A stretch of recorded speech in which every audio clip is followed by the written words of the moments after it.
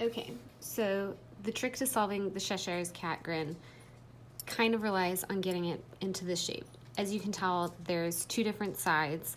There's this long bar that loops, and then there are these two little loops right here. You want to get it in a shape where you have the long bar on top and the two ones facing away from you, and then on your lower one you want the two little loops facing towards you and the other one away.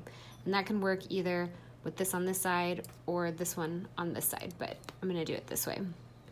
So after you've got it like this, you're gonna take your top one and rotate it down, kind of so it's facing like horizontally.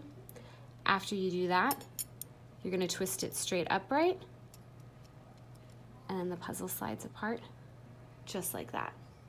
And that's how you solve the Cheshire's grin.